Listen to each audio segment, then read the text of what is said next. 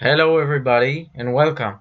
My name is Roy Chamo and I'm a second-year computer science student in the College of Management Academic Studies in Rishon LeZion, Israel. And I'm here today to introduce you to our JavaFX desktop application that I've worked in collaboration with Jonathan Morag. But before we begin, I would like to express my big appreciation to our lecturer in this course, Dr.Eliahu Khalastchi. Thank you very much, Eli. We really appreciate everything. Okay, now let's go through our project divided to milestones. In the first milestone, we've implemented the design of our project, including solid and grass principles. Then, we've supported I/O streaming through files and sockets. Further on, we've moved from pseudocode to an actual code in Java with large use of bridge pattern in this one. The main idea of this milestone was solving any searchable problem with a searcher algorithm that fits the best to the problem. In milestone number 4, we've built an entire interpreter to a custom language. Its purpose was actually to interpret a given script to commands that are sent to the flight simulator application, and we will show it later on. In the last milestone, we've actually combined all our knowledge that we've gathered during this course in one final product that we're going to demonstrate to you right now. Okay, so let's open our application. For that, I will open the solver server so we can send it our path and it will return the shortest path. Okay, this is our application. Let's go ahead and load the data of the map. It's in a CSV file. Okay, perfect. So we got our map and let's go ahead and try to connect to our solver server and get the shortest path. So I'm just gonna try it.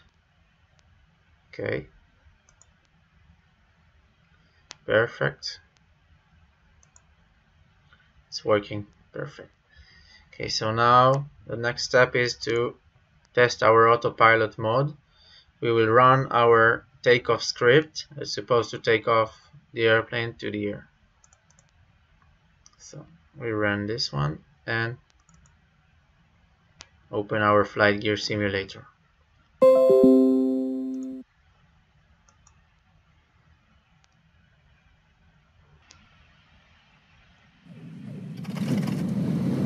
Welcome aboard. Need help? Use help tutorials. Okay, so now that the simulator is on, we can see that we started on auto start. So the engine is already running. I will just change the environment settings so we can see everything in daylight. And we want to see now the airplane moving by itself by the script. So now I'm not gonna touch anything in the computer. We will see this script running and it's supposed to take the airplane up to the air. Okay.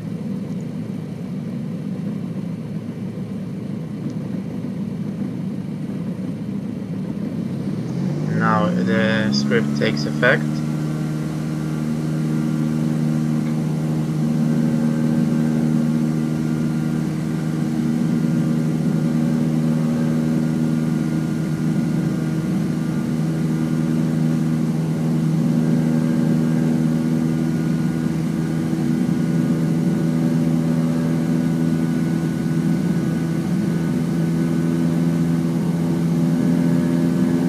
You can see already that the airplane is moving on the map.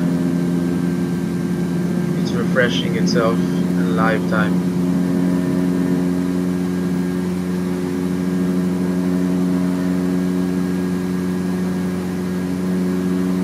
We can see a very smooth and balanced takeoff.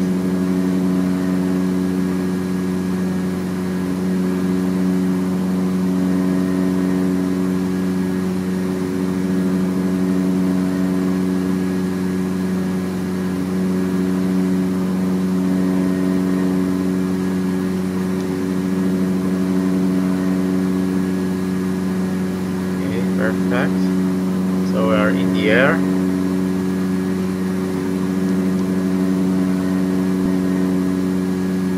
Okay, so now after we've seen the airplane take off from the script of the autopilot mode, let's connect to our simulator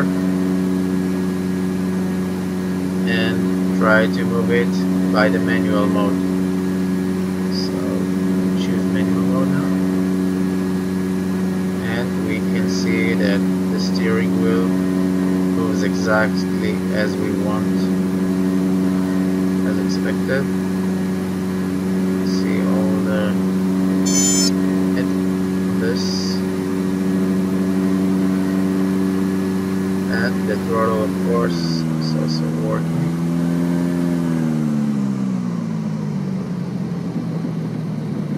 Just stabilize this.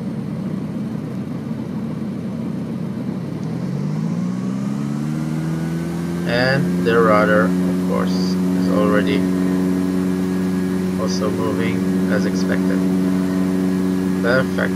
So as we've seen, the application works perfectly. Now I want to dive down to the design behind. So we'll close this for now. We'll go to the design. So we can see that in the server side we had a server and a client handler interfaces, and we used this design in order to build our server. Then we've used bridge patterns so we can inject any searcher algorithm to solve any searchable problem, and in our specific project we've built metrics searchable to do so. Okay, so let's move to the client side. We have here the map drawer, who is responsible, of course, to draw the map. Then we have the joystick controller, who controls the logic of the joystick. And the last element is the view. The main window controller is actually the view. So I want to go through all the architecture that we've used in this project. So we've used the MVVM architecture. We have the view model, and the model. So for the view model is actually an abstraction of the model. For the model, the view model is responsible for converting the data from the model to something that the view can actually understand. And I will go through all the flow of the things. It begins with interaction from the user. The user does something, and then you have data binding between the view and the view model. Now the view model noticed that something has changed in his data members, and sends and activates a function or asking for some calculation from the model. The model then sends notifications that the data or the calculations are ready, and the view model again deciding what to do with this information, and so on. It goes back to the view, it's sending notifications to the view, and the view shows the output to the user again. As we can see in the model, we have the interpreter here, for example. So I think that's all. We want to thank you very much for watching. This is us. My name is Roy Chamo, and I did it with Jonathan Morag in collaboration. You can find us through our LinkedIn and email. So thank you very much. Goodbye.